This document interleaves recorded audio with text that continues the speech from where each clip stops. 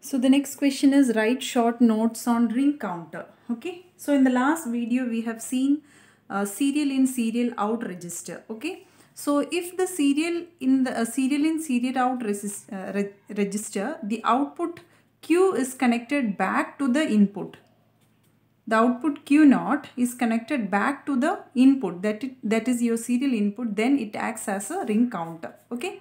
So let me redraw the diagram once again. 4-bit serial in serial out register. Okay.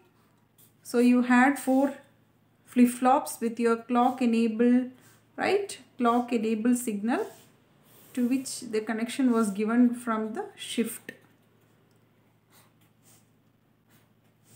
Clock enable. Then you had a clock signal which was triggered during the positive trigger, right?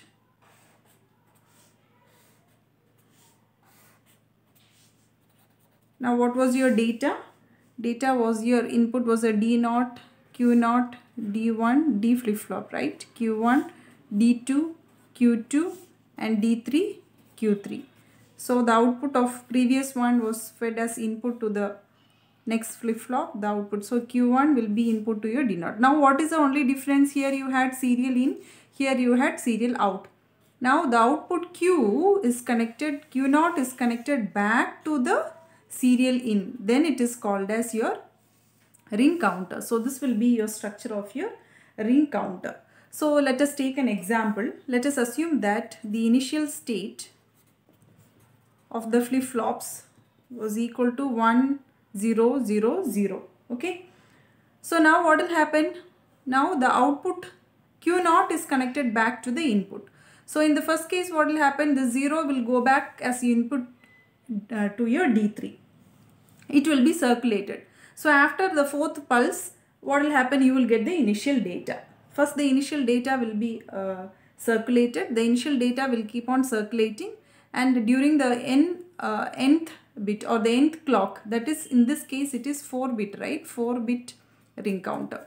So after in the 4th clock pulse, what will happen? You will be getting the initial data. Let us form the table first. Let us check it by the table. So let me take this as your clock signal. This was your serial input Q3, Q2, Q1, Q0. Okay. So 0, 1, 2, 3, 4. So what is your initial data? Initial data is equal to 1, 0, 0, 0. Same Q0 will be your input here. So during the first clock pulse, what will happen?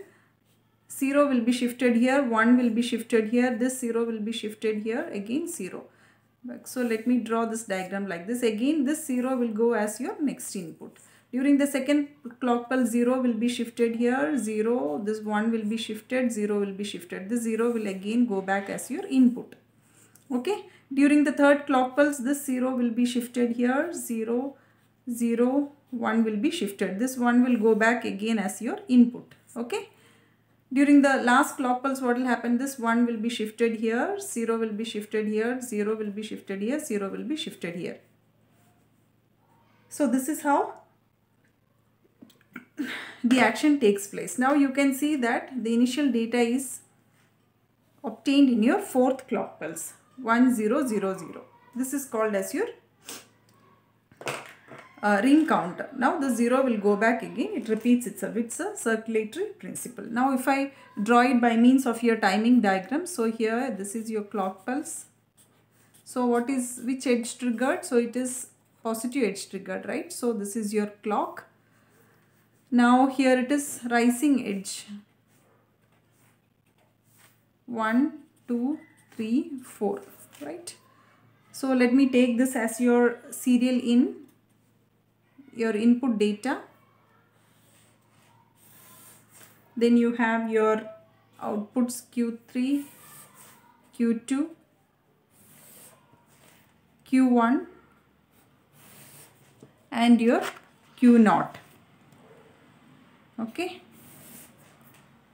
And your Q0. Now so this will be your rising edge. So what is your output you are getting? So initial data, what is your initial data? 1 0 0 0, right? Initial state of your register. So this will be 1, this will be 0, this will be 0, this will be 0. Now 0 will be fed back again as your input, the serial input. So during the first clock pulse, the rising edge, what will happen? This 0 will be shifted here, this 1 will be shifted here, this 0 will be shifted here, this 0 will be shifted here. So here you have a change in the state 0. Here you have 1, here you have again maintaining it 0, here you have again 0. This 0 will be shifted again as in your input here, right? So during the next second clock pulse, what happens? This 0 will be shifted here, 0 will be shifted here, 1 will be shifted here, 0 will be shifted here. So this 0 will again be shifted as your input. So this will maintain here, here you have 0, this will go back to 1. And here you have again remaining in 0. During the next clock pulse, what will happen? This 0 will be shifted here, 0, this 0 will be shifted here, this 1 will be shifted here. And this 1 will go back again as your input here. So here no change, here it is 0, here it is going back to 0, and here it is coming back to your 1. During the next clock pulse, what will happen? During the rising edge, what happens? This 1 will be shifted here, so it will change to 1. Right, this 0 will be shifted here, 0 will be shifted here, 0 will be shifted here. So here it will be maintaining in 0, here also 0, here it is switching back to your 0.